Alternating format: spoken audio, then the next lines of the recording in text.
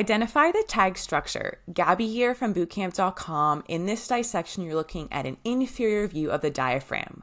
So right over here, we can see the muscular fibers that actually make up the diaphragm, which is a sheet-like muscle that essentially separates the thoracic cavity and the abdominal cavity. Let's focus on some of the openings or the hiatuses that are found within the diaphragm that actually allow structures to communicate with each other between the thoracic and the abdominal cavity.